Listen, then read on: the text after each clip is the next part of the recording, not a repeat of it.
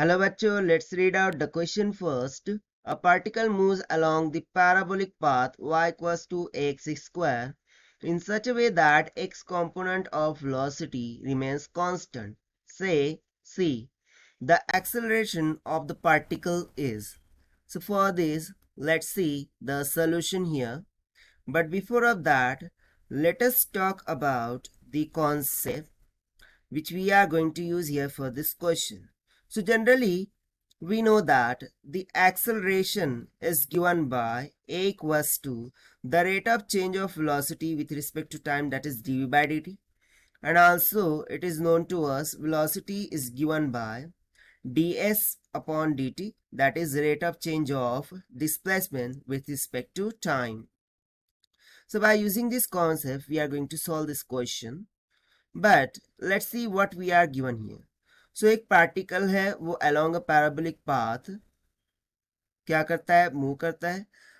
Parabolic path की equation क्या given है, y is equals to ax square. अब उसका x component of velocity remains रहता है कांस्टेंट, जिसको हमें मानना है c.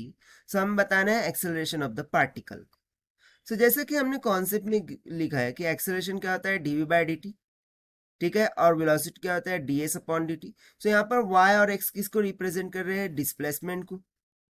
सो सिंपली मैं यदि यहाँ पर वेलोसिटी को फाइंड करूं, ठीक है, if we try to find the velocity for the particle, so according to concept वो क्या हो जाएंगी, that is v will be equals to dy bye dt.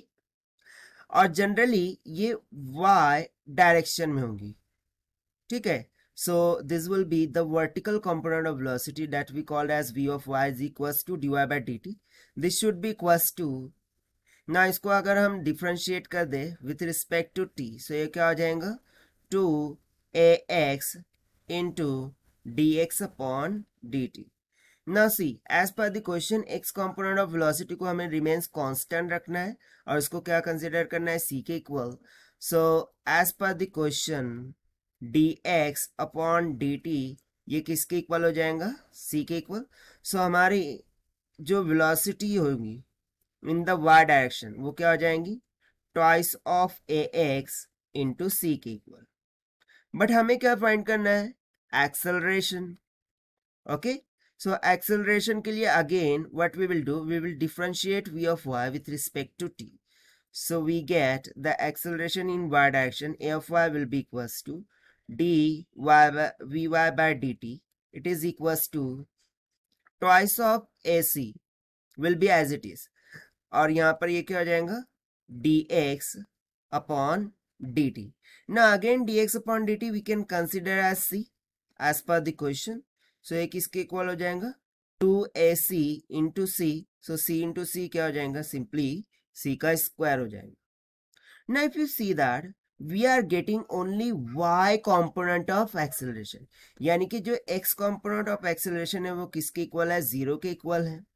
So simply जो acceleration for the particle है वो क्या हो जाएगा, that is a bar, it will be equals to twice of ac square. And as the acceleration we are getting only the y component, that's why here it will be j cap.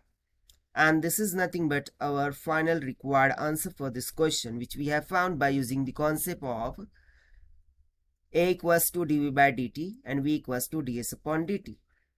Now let us check the option. So option B will become correct answer for this question. So this is the required solution. I hope you understood it well. Best of luck. Thank you.